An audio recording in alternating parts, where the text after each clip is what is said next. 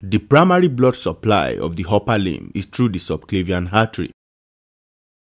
The right subclavian artery arises from the brachiocephalic trunk, while the left subclavian artery arises directly from the arc of aorta. The subclavian artery gives branches like the vertebral artery, which supplies the brain, and the internal thoracic artery, which feeds the chest wall before continuing to supply the upper limb. The subclavian artery passes underneath the clavicle and crosses the first rib to enter the axilla, at which point it becomes the axillary artery. The axillary artery is divided into three parts based on its relation to the pectoralis minor muscle. The first part lies to the left of the pectoralis minor.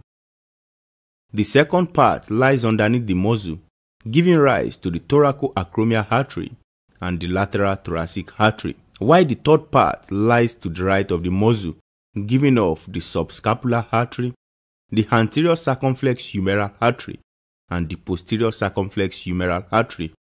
At the lower border of the teres major muscle, the axillary artery becomes the brachial artery. The brachial artery is the main artery of the arm, supplying muscles and tissues via branches such as the profunda brachii artery. It travels alongside the inner aspect of the arm and bifurcates at the level of the radial neck into the radial and ulnar arteries.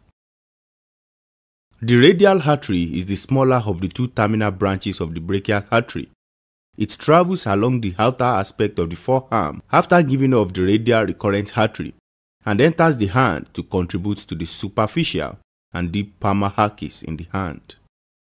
The ulnar artery, which is the larger of the two terminal branches of the brachial artery, runs medially in the forearm.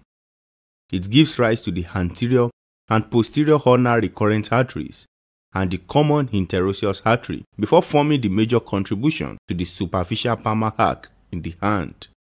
In the hand, both the superficial and deep palmar arches are critical for the blood supply of the hand. The superficial palmar arch is primarily formed by the ulnar artery, while the deep palmar arch is mainly derived from the radial artery.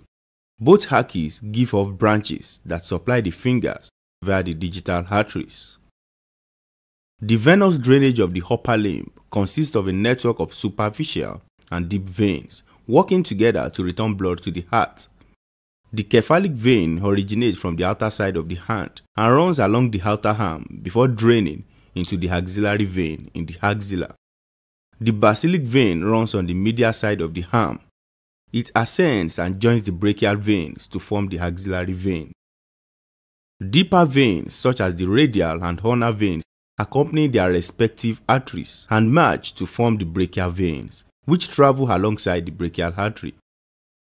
These deep veins, along with the superficial veins, drain into the axillary vein, which transitions into the subclavian vein at the first rib. Blood from the upper limb flows into the brachiocephalic vein and the superior vena cava, completing its journey back to the heart. In summary, the upper limb's blood supply is a vital network starting from the subclavian artery and branching out to the axillary, brachial, radial, and ulnar arteries, ultimately forming the palmar arches that supply the hand, while the venous drainage also follows similar pattern, especially for the deep veins.